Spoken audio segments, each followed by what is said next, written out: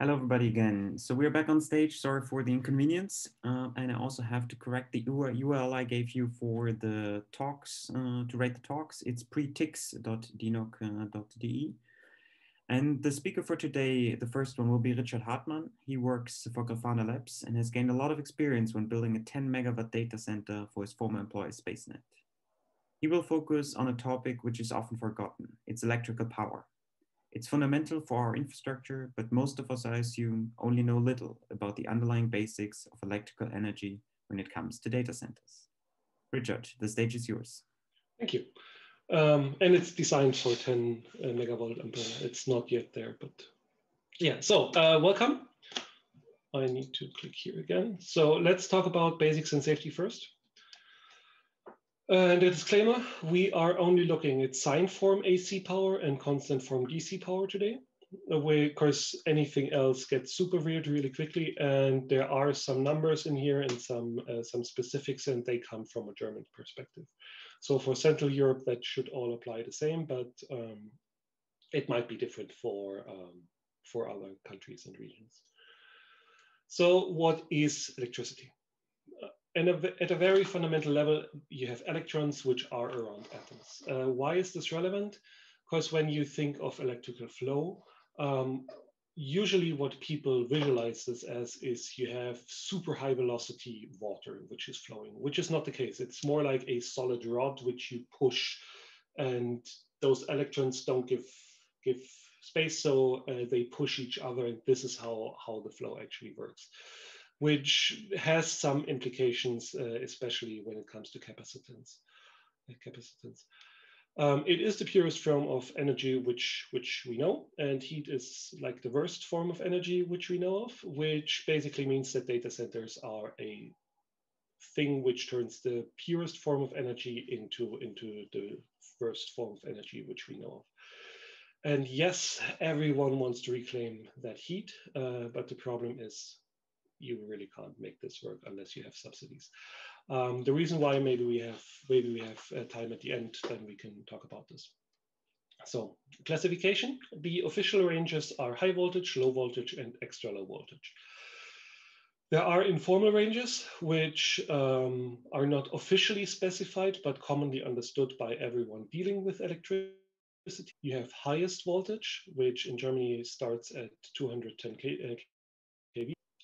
And you have, and this goes actually up to 1.5 megavolts in Kazakhstan, but that line is only run on 400 kV these days. But yes, that is actually like that exists. And in Canada and the US, you have 760 something kilovolts on the long distance lines, because obviously longer distances. And you have medium voltage, which is especially relevant for us in the data center world. Of course, this is how the power usually gets to the actual data center. So why do we have those specific IEC voltage ranges? Well, in high voltage, electricity arcs. So you are not touching something which is live, and yet electricity finds a way to you. And that starts to happen at around those magic 1000 volts, which is why that is the range for high voltage. Low voltage only shocks you. Basically, your muscles cramp, and you have other effects which you don't want, and you can't let go, but you don't have any risk of arcing. So you can literally stand next to an exposed wire and nothing should happen, which you can nicely see in American houses where they have all the phases exposed in the circuit breaker box. And nothing happens unless you touch it. And extra low voltage, you can more or less lick it, which you shouldn't do, but most of us probably have, and nothing should happen. All that being said, after low voltage, like in the high voltage region, things again become really, really, really, really dangerous. I've seen videos of people who touched medium voltage and then lay on the floor and their clothes started burning after a minute or two. And it's not a pretty sight, but it teaches you a healthy respect for power. And something which happened at my in-laws company, someone tried to remove some copper bars and they were live. and they cramped, and their chest literally cooked and exploded, which means a lot of criminal police calling you, ringing you out at 4 a.m. in the morning, which you don't want to have. But point is, this stuff can kill, and it's not a joke. And people often don't take this as seriously as they should.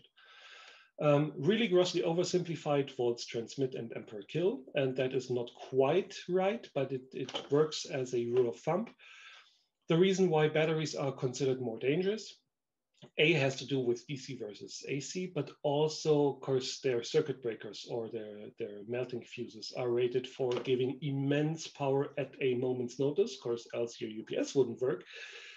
So a tiny puny human touching that output terminal is not a lot of power for this battery bank, and the circuit breaker won't pop while you're already cooked. This is why batteries are so much more dangerous. Of course, you can't have those really fine hair triggered fuses. Former coworker, Momo also knows him, and he was, or still is, a fully trained technician, actually spot welded an Alex board to a rack in a pop. Of course, he got the phases wrong of DC, and he could touch it, like he didn't take any damage, but he literally welded the metal to each other. And stick welding and such also works basically in the same way. If someone is really stuck, kick them hard with momentum. So you and your isolated shoes, even if you get stuck, you fall. But hopefully you never ever have to. So what? And we're only looking at AC. What is volt times ampere? Not quite. Volt times ampere is volt ampere. And volt ampere times cosine of phi is watt. In SI units, that means that 1 volt ampere equals 1 volt times 1 ampere times 1 watt. And this is not a joke. Of course, in SI units, you disregard the power factor. So sometimes if you have a perfectly tuned system, if you have a purely resistive load, volt ampere actually equals watt. If not, you get extra effects, and we'll be looking at those. So real power, in German, it's Wirkleistung, just because we have a larger German audience, so maybe it makes sense to translate those three. This does the actual work in your unit, whatever your unit is, usually computers. And this is measured in watts. Apparent power is what you need to put on the wire into the system. This is what the generator, what the power plant, whatever needs to be putting on the wire for your real power to actually do anything on the other end. And this is measured in volt ampere. And then you have idle power, which is basically just it's resonances on the wire where current and voltage fight each other. We'll see this in a second. And this basically leads to resonance and no real use. So obviously that is measured in IPv6. So in Germany, usually your low voltage billing happens in watts. So everyone who is like at home, you're paying for watt. If you work in a smallish office or not a large building, you're usually billed also in watts, or your company or whatever. On medium or high voltage, you're billed in volt ampere. The reason being, as an end customer, A, you don't really care about volt ampere versus watts, and you don't really have to know. And it's up to the electrician company to compensate stuff and such. But when you have an actual medium voltage connection, chances are you have more control over your electrical system. And also, again, this is what needs to be actually put into the wire. So this is what you're taking out of the electrical system. So this is what you're being built on. Data centers try really hard, really hard to sell power in volt ampere and not in watt. Of course, let's look at why.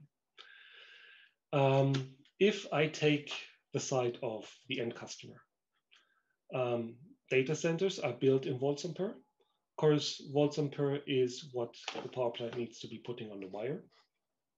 And also because this is at least as much as the watts. So they always take the largest amount which they can charge you.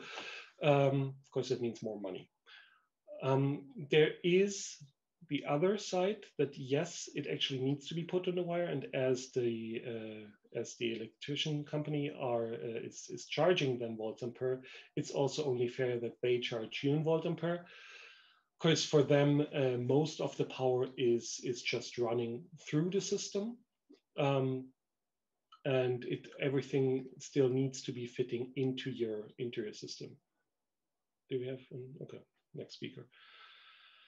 And power distribution for a data center is a huge part of the capex of a data center, and power usage is the main component of the operational costs for any data center. So for them to have some mixed calculation where they just squint a little bit and try and make things work is not really easy. So it's a lot cleaner and a lot more transparent to just charge in volt ampere. The truth, as always, is somewhere in the middle. There are other aspects to this. Again, data centers themselves are built in volt ampere, and they need to cover these costs. So you can argue that yes, obviously they need to be charging in volt ampere.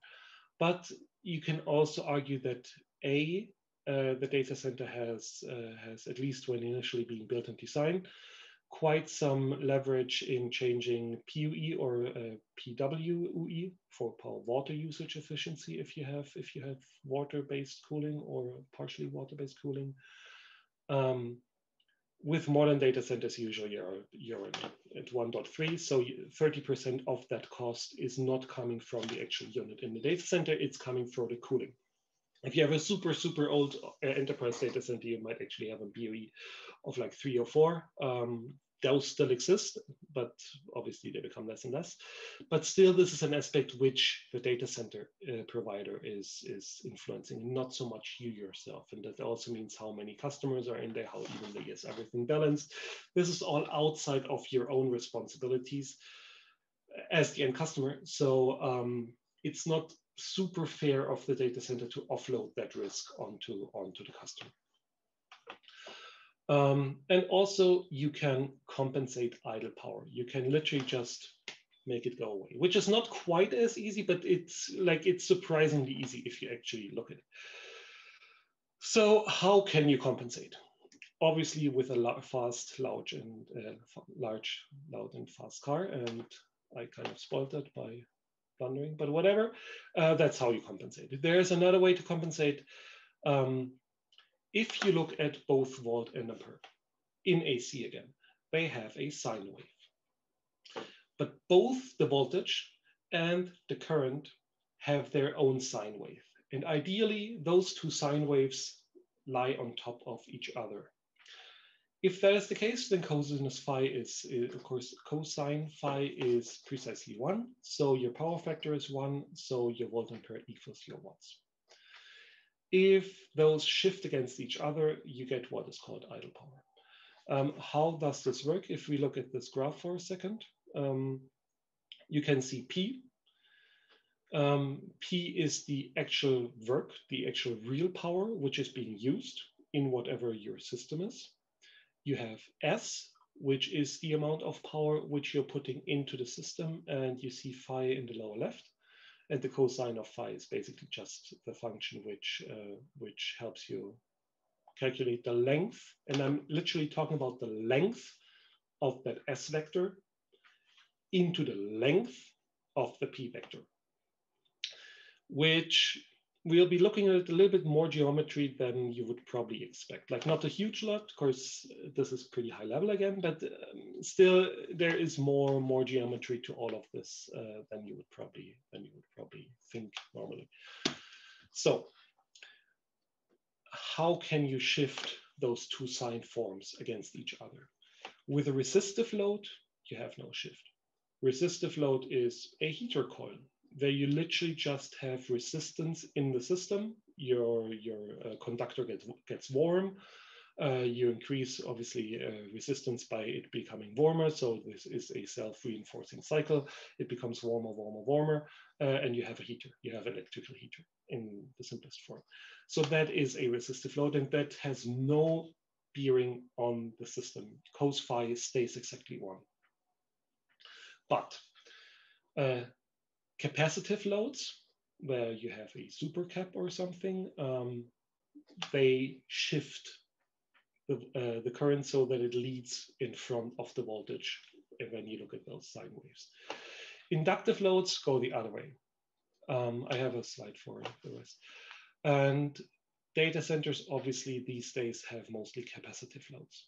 Of course, all your switching power supplies are made out of supercaps, or supercaps are the things which do the most work within your PSUs in your computers, and that is why the load characteristics on the AC network of that PSU is of capacitive nature.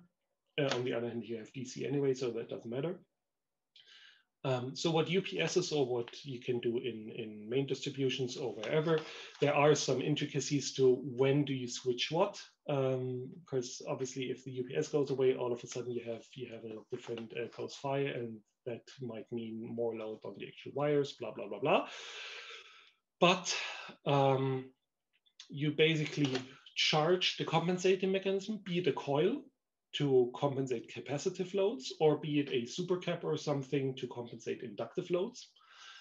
And once that system is loaded or charged, you just magically, and yes, I admit, I did this for quite some time, it still feels like magic to me, it just goes away. The idle power becomes less, cos phi goes nearer to 1, you have more real power for the same amount of apparent power, which is, again, like magic, and it's free money.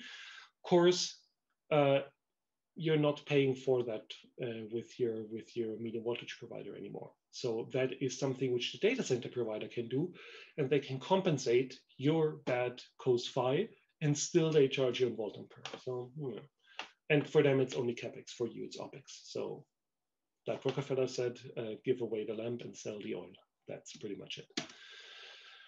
Bonus slide for confusing, and I still have issues wrapping my head around this, and I spent too much time recently looking at this picture. A leading current is, thank you. A leading current means that the waveform is drawn behind. And a lagging current means that the waveform is drawn in front. And the maximum shift between those two signs, or between those two waveforms, is 90 degrees. It's not in time, it's in degrees, which makes absolute sense, because obviously you have different hertz, you have different frequencies on your network, depending on load, you have different, those frequencies can even change. So it actually makes mathematical sense to talk about this in degrees. But it's absolutely mind-boggling, and if you're looking at this like, that's completely fine, and you don't really have to understand this, but it is weird.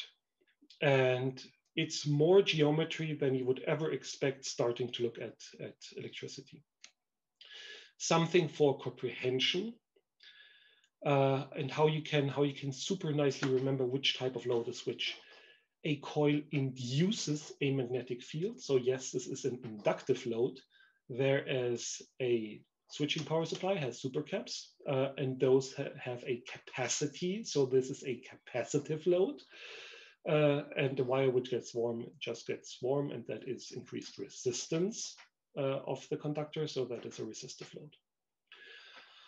I was talking about the effect that you're not having super high speed electrons zipping through the universe, but you have pretty slow electrons which kind of refuse to move, and they're just being shoved and pushed. And this is highly relevant in medium voltage. In low voltage, no one really cares. You have your short or whatever, circuit breaker pops, or your fuse melts. Everything is safe. The phase is not live anymore. You're golden. You can touch it, you can lick it, you can do whatever. High voltage, starting at those magic 1000 volts. Even if you cut the power, even if your circuit breaker pops, you still have this push on the wire. And again, that's like I'm assigning human properties to physical properties. So, but for comprehension, this is a little bit easier. You have these strained electrons in the conductor, which still want to do stuff, and they're not happy about their state. They want to lose energy, and they want to get back into least energetic state. So what that means is your cable, your medium voltage cable, even after you switch off the power, still holds a charge. And this is easily enough to kill you and half a dozen of your friends if you do it wrong. So if you're looking into a medium voltage switching station, no matter where it is, in the street or in your data center, what happens when you switch off or when the circuit breaker pops? You actively short this phase to ground to get rid of that charge. Those units are actually built in a way that unless you short your voltage or your phase onto ground, you literally cannot open the door. Of course, it's that dangerous. Unless you build a special kind of pliers with pictures, but those officially don't exist. And those are only used in testing, like in the actual factory where you make those medium voltage systems. Outside of this, you won't get any of those doors open unless you show to ground. All of this was for AC, because obviously only AC goes back and forth. DC just pushes in one direction, so you don't have a sine form which you can shift. Of course, you don't have this back and forth of alternating current. So all of what I just said is just for AC, not for DC, which kind of also tells you why DC is nicer in several regards within the data center, but yeah, and why directly powering from battery is a lot easier than converting back into alternating current. Let's look at a little bit more geometry. So you see 3 cables. This is a medium voltage line for a certain data center. So these are the 3 phases. No, not quite. What you have here is actually one phase of alternating medium voltage current. You have one neutral and you have one ground. And that ground literally is shielded on private land, and on public land, it's just opened and it's just lying in the ground and makes contact. The 3 phases are actually created by the transformer and not by not on the metro distribution system. So your star point is locally. What is your star point and why is it called star point? And I'm ignoring those Dreieckspannung. I'm only looking at star point. I drew this in CAD. And I drew this on paper like a few years ago, or 2 years ago. Of course, I never got why would 3 times 230 volts be 400 volts. And again, we're all of a sudden in geometry and it all makes sense for some weird reason. And that is the nice thing about physics, where you literally made the completely abstract thing, which is called mathematics, to properties in the real world, and it just works out. So yes, if you just look at these distances, those are 230 millimeters of a line which I drew. And I have 120 degrees between those 3, and obviously 3 times 120 is 360, so that is one full circle. And if you look at this distance here, this is pretty much 400 millimeters. And this is where the volts are coming from. This is literally how you calculate this stuff, how you can visualize this. This is how your star point looks if you draw the 3 phases as pulling in those 3 directions. Because if you pull here and pull here, then yes, those are the 400 volts. And it's mind-boggling that this works, but it actually does work out. Last slide, and yes, I know I have 4 minutes. Selectivity, important content, but it didn't fit, or at least not in full depth. Selectivity is basically when does which circuit breaker pop, and you want to have the most specific circuit breaker pop first, the one which is closest to your computer or whatever. Of course, the main distribution, if that pops, more stuff goes dark. So selectivity is basically just when does which pop. but no one explains it that easily because they, whatever, use bigger words. Why do you need this minimum distance between large wires? Well, again, medium voltage is alternating current, at least here. And that means it induces a field.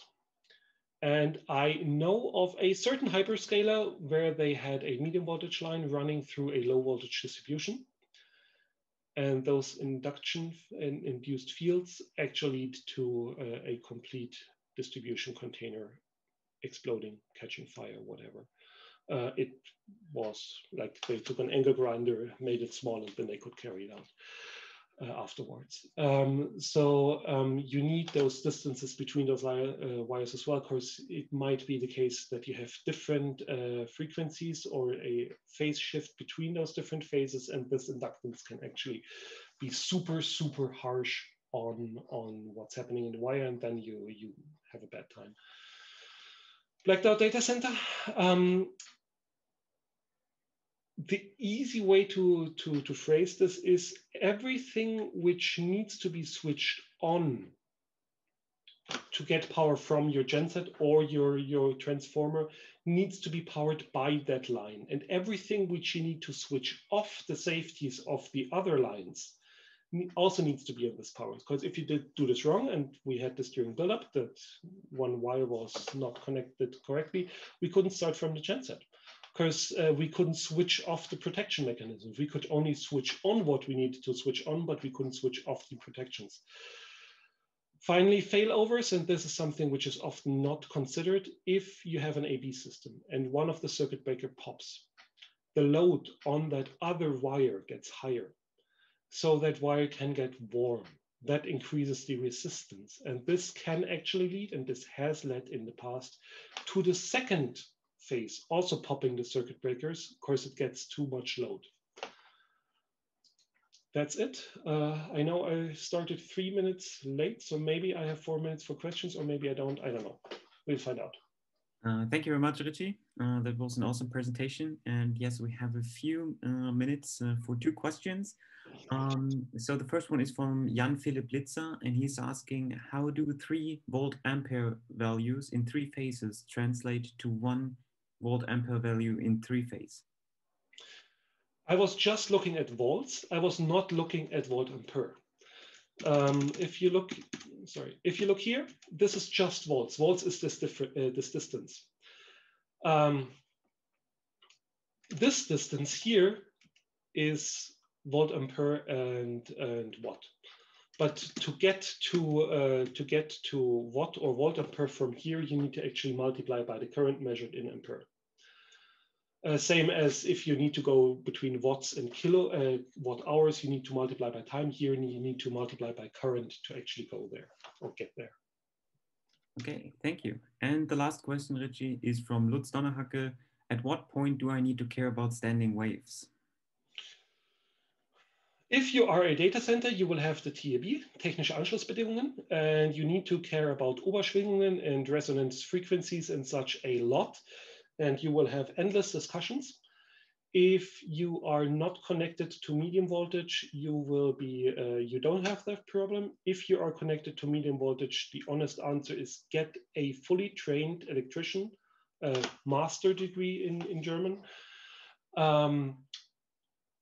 who is specialized in medium voltage, and have them have that conversation with the power supply, because you need this anyway, because they won't be really talking to you, at least not on that level, with anyone who is not certified to be doing the switching on their own network. And he will use smaller words to explain this to you, and you will half understand. Oberschwingungen and resonances and such are super important, but I do not claim to fully understand them. But what I can tell you is basically the idle power, that is the resonance. That are these upper frequencies which are modulated back onto the network to some extent, and you have reflectance, same as you have in DWM systems and such. And this can cause havoc on the medium voltage system, which is why people are super picky about what you can connect and how you need to connect it. But this is basically totally arcane, and unless you did this for years, you can't really understand this. so pay someone for it. And they also are insured because if something goes wrong, it gets expensive. Okay, thank you very much, Richie. Thanks again for your presentation. And the next speaker is ready. So yeah, thank you very much and see you soon. Good.